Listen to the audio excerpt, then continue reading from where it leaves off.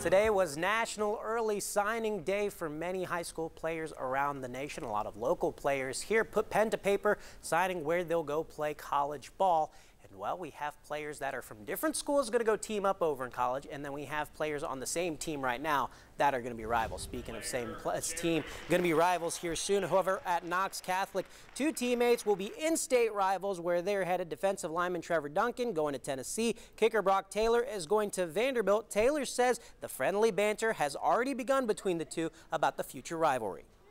It's all love, but of course we gave each other some beef before the game and after and stuff, which I let them know. I said once I get there it's going to be different, you know, and like I'll come sign your jersey for you after the game and stuff. So just messing with each other, but it's all love. It's just super cool that we'll be on opposite sides of the ball next year playing each other.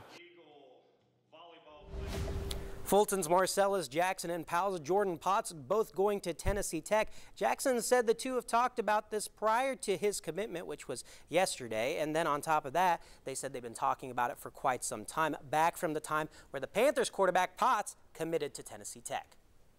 It's going to be a chance for me to put on the show. Also with my guy Jordan Potts committing too, so yeah, we're gonna turn something up over there. Like once he first committed, I told him, I was like, bro, I ain't gonna lie, if TTU told me that, oh, I might commit up there with you. And he was like, bro, do it. We gonna do, hey, we played in middle school together, so that's what we gonna go back to. It's gonna be just like that. The chemistry's there, for sure.